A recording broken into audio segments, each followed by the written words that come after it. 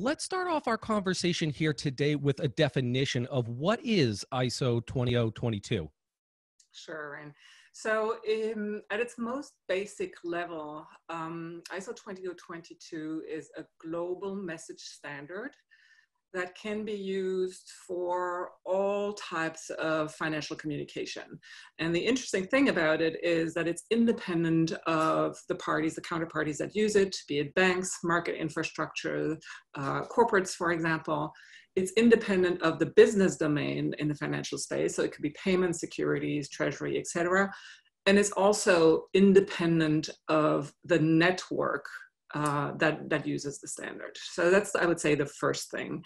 The second element, just as a little piece of reference, ISO stands for International Standards Organization, and the standard is registered and published there. So in case people wonder, you can go to that website and you find lots of information about ISO. Now, if we go to the next level of depth, when people hear standard, they typically just think about message and a message description.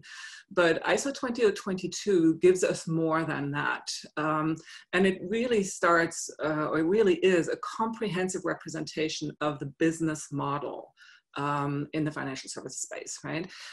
So the business model defines who are the actors, what are their roles and responsibilities, what information do these actors need to exchange.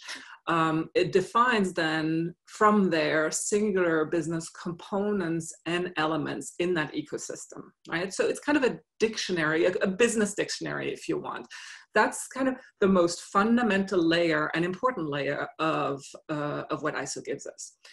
The second element is from there, what the standard does, it creates logical messages that support the business processes in this ecosystem, right?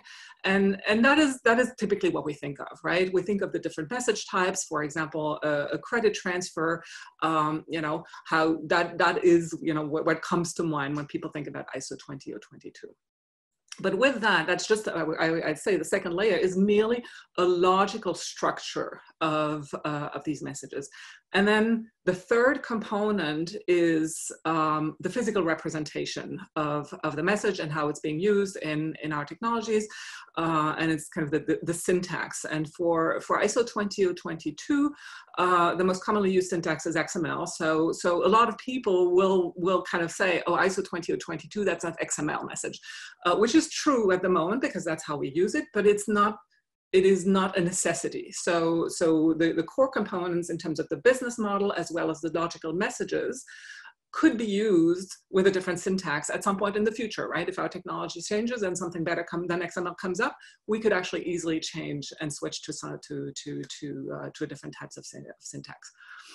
So that's in its core what ISO 20022 is, and maybe just a quick comment on one of the reasons why we're talking so much about it at the moment in the payment industry is because a lot of the major high-value payment market infrastructures are actually moving to and adopting to this the standard. So there's a lot of work going on.